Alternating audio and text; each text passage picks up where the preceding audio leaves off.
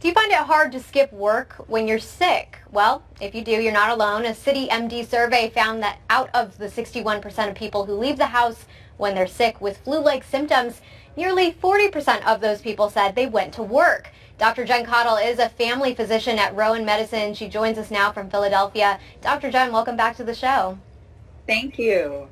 So when will you know if you're too sick to go to work?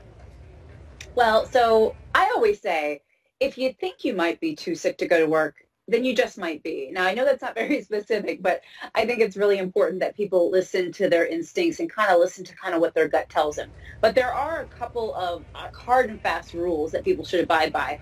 First thing is, if you have a fever, you definitely should not go to work. In fact, you shouldn't go to work until after 24 hours that fever has been gone and you haven't needed to take medications for it. So I would say, this is really a time when I ask bosses and employers to really think out for the betterment of the entire company and organization. And that is when people are sick, they need to stay home. And I want every individual to feel that way too. I mean, I write sick notes without a problem when somebody is really sick, because I want them home getting better, but also not infecting other people. Really good point there. And also, speaking of working from home, if you're contagious, is it good for you to be working at all?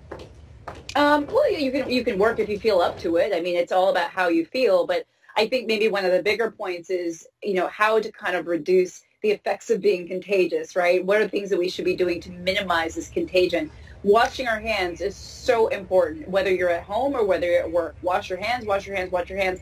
Use hand sanitizer if you need to. Other things that you can do is make sure that you're not touching your face, and that's places where we get germs and stuff like that. And disinfecting surfaces, whether it's your desktop or your home kitchen counter, things like that. Those are going to be some really important ways to help prevent the spread of germs.